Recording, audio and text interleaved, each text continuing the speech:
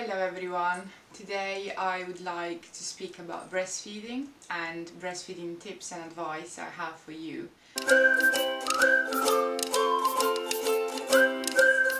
you're going to breastfeed fully, like all night, and you're not going to have your partner helping you and you just decide to exclusively breastfeed yourself, I would suggest having a basket with all the stuff that you need in.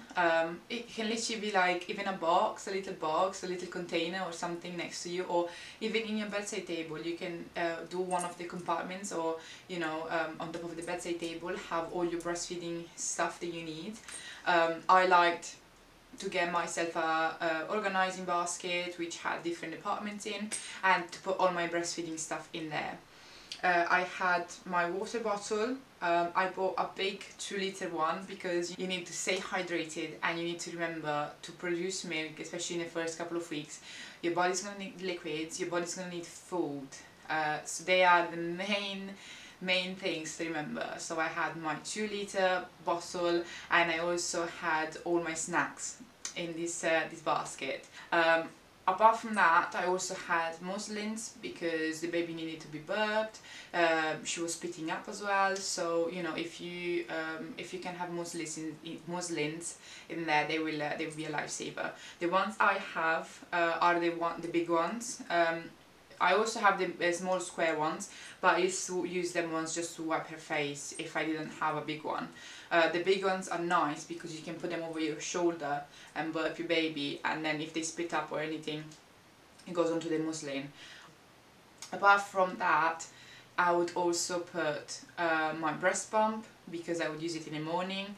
That was after the 2-3 weeks, I think, 2-3 weeks mark, when they tell you can actually start pumping when you think your milk supply has settled, once it's been established. Anyway, so have your pump in there. If you're pumping in the morning when you wake up, it's easy because if I had one breast with a baby, the other breast I will be pumping from. So I had my pump ready and nice to go.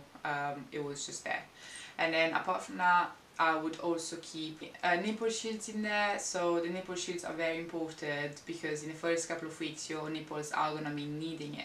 Your nipples are going to be very sore. They're going to be getting used to the baby sucking on them. And even speaking to second or third time moms, they still said they needed them because even though you have breastfed before, your body's not used to that anymore. So your nipples need to go back into it. And for the first couple of weeks, or even the first couple of days, I think having nipple shields, it was a big help. It's nice to have it, especially if you have problems with cracked nipples or bleeding or any sort of problems. That the shields really help you. So I did use them only for a couple of days, but they were very useful because I was hurting a lot. So if you can get nipple shields, they are useful, and they don't cost much at all. And apart from the nipple shields, I would also recommend having a nipple cream in your basket, and every time the baby finished a feeding session, I always put my nipple cream on because you really need it. Like it keeps your nipples hydrated, it gives them, it helps them heal, and it keeps them soft for the next feeding. They the skin and stuff has to get used to it. So it's very nice. It's very nice to put a cream on. It's very soothing, and it can really help. One important one that I was about to forget is nursing pads. So, or breastfeeding pads, or whatever you want to call them. They are so useful in the first couple of weeks, especially because your milk supply is all over the place, and you could at night especially. I remember waking up and I was soaked. My bra was soaked, my t-shirt was soaked, the bed, everything. Like it was just covered in milk, everything.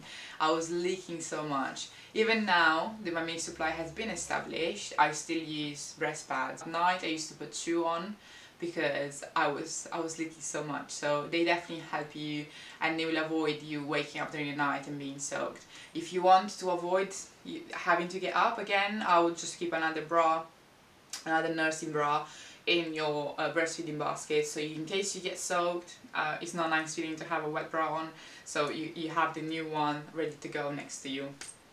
And remember, night light. I know this is not breastfeeding a must have, but a night light to be able to, you know, pick up all the stuff from the basket and stuff really helped me, because otherwise I would have to go on my phone and it wasn't ideal. Or turn on the big lamp, and that would make a lot more light and the baby would probably wake up. So a night light, it's what actually saved me as well during those breastfeeding nights.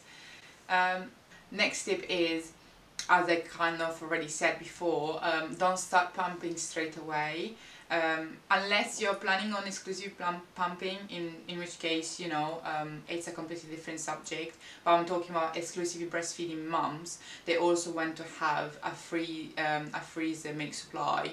So like I pumped in the morning, every morning, because I wanted to build up that secure stash in the fridge, in case I couldn't breastfeed anymore, in case I needed my partner to do it, something happened to me and like I was stuck away somewhere, then, you know, there was milk for my baby ready to go in the freezer and fridge. I went with the Haka, which is this collecting pump. It's not really a pump, it's a suction pump that you put on your breast. I'm pretty sure you heard of it or you saw it somewhere, and a lot of women recommend it, and it's so good for you. If in the first weeks and later on as well, if you don't want to invest in a pump, if you don't want that much milk to, you know, if you don't need that much milk for your baby and you just want to collect your leftovers, let's say, then a Haka helps you so much, because I knew I needed to put milk away but I couldn't pump, because I wanted to respect the fact that I didn't want to build too much of a milk supply for my breast. So like I didn't want to get my body to understand that it needed an oversupply. So instead of pumping, which would probably tell my body, you know, you need to produce more milk and then get me engorged and get me problems, I just decided to collect the milk. So when my baby was feeding on one breast, I would have the Haka pump on the other breast. It would literally suck on and have this suction power, would attach to your breast, and you would collect the milk while the baby is on the other breast. So you're literally just collecting milk without doing anything, and you're not asking your body for more. This is just literally what your body would have produced anyway. And then, you know, you're probably gonna only have a little bit at a time. I remember I was only making probably 20-30 ml, which is literally this much to start with, and I was putting it all in all the bags, and then I was putting them in the freezer to collect the milk. But you know, you can do that, or you can wait to pump after 2 weeks or 3 weeks or whatever your advice from your doctor is. I waited, but I used the Haka to collect the milk, so then I could build a little bit of a supply for the hours that I was going to be away for the weeks after. And that's another bit of advice I have for you guys. If you are living in a house all by yourself and your baby is staying with someone else, remember to bring a pump or a suction pump or whatever you have to collect your milk or to get rid of the milk. Because honestly, I went out by myself and I forgot that, you know, I could get engorged or I could leak everywhere. So I had my breast pads on and everything, but I was hurting so much. Only after a couple of hours my milk supply was still all over the place, and I was so engorged. I could feel it, like it was hurting so bad. I had to go to the bathroom, and I had to, this is embarrassing, I literally had to stand over the sink and I had to hand express the milk in the sink because I needed to get rid of it because it was hurting my breasts so much. So I had to get rid of it in the sink, and I had to do it by hand expressing, and it took me ages, and the milk was just everywhere at that point. So if you can go out, I then got the manual pump because I wanted to take it with me when I was going out. So if I had it in a bag, and I would just take it, and if I was away from the baby and I needed it, I knew I could quickly pump. I didn't sterilize it or anything because most likely like I wasn't going to be able to keep the milk because I was out for so long. But you know, I would just quickly pump it without sterilizing anything, just to get myself relief. So it wasn't to pump and keep the milk, it was literally to relieve my breasts because it was hurting so much. So just keep that one in mind. And then last bit of advice is remember to always have your boppy pillow if you can have one. That helped me so much, having a boppy. It's literally a pillow, or any breastfeeding pillow, to be fair. I had a boppy, but you don't have to get that one. You can get anything that's in the market. There is a feeding pillow, so it's basically a pillow that goes around your waist like this, and you know, around your belly, just under your breast, and you pop your baby on it, and your baby's feeding and your arms are resting. And it was so good because in the first couple of weeks I was so tired and my arms were tired, and I just wanted to sit down and, you know, have a relaxing time feeding my baby, and I was probably watching TV or doing something else at the same time. So having that boppy supporting my arms was great.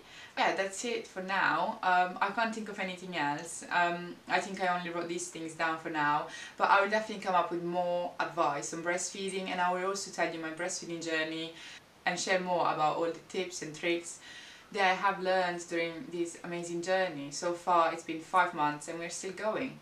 I didn't think I was going to be able to breastfeed, and here I am. So I look forward to see you in the next video, and thank you for watching it so far. And if you have and liked it, please leave a like or subscribe to my channel, because I'm looking forward to uploading many more videos and sharing everything about my journey. Thank you very much. Bye.